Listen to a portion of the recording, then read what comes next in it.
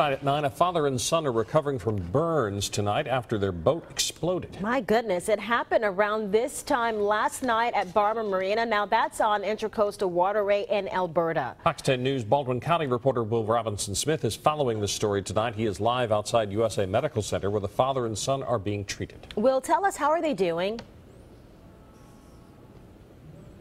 Well, guys, what I've been told from neighbors and from officials is that they were both put in the ICU. They had burns to about 20% of their bodies each. It was a very scary situation, understandably so, last night when their boat exploded not once, but at least twice. The boat is powered by gasoline, and there was some propane around. The propane, we were told, did not go off, but it was still just a horrifying experience that robbed them of their home. Take a look.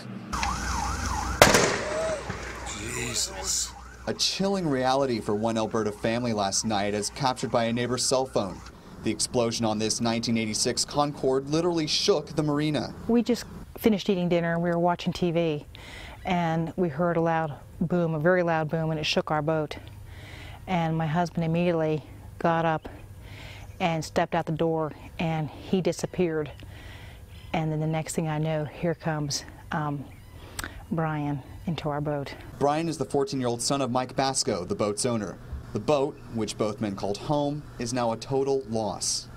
Tried to put out the flames that we could see, and then it definitely was getting out of control. And Brian was already off the boat, and he was kind of running around on the dock in shock. And Mike was coming out of the cabin of the boat.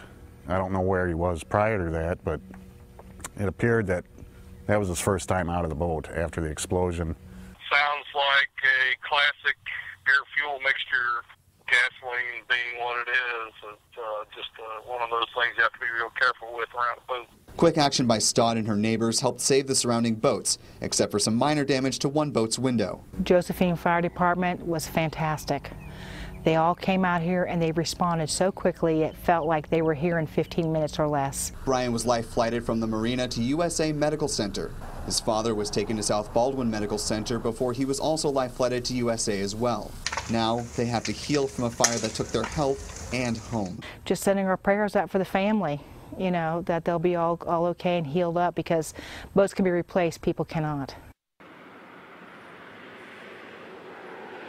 Yeah, and like Denise was saying, they could really use some prayers tonight as they go through their treatment. Now, we'll have a phone number on our website, fox10tv.com, where you can offer any donations because, like I said, they did live on this boat. This was their home, and as you saw in the video, it was a total loss. So if you'd like to make a donation, head over to our website, fox10tv.com, and we'll check in with the family later to see how they're doing, and hopefully they get back on their feet soon. For now, reporting at USA Medical Center, I'm Will Robinson-Smith for Fox 10 News.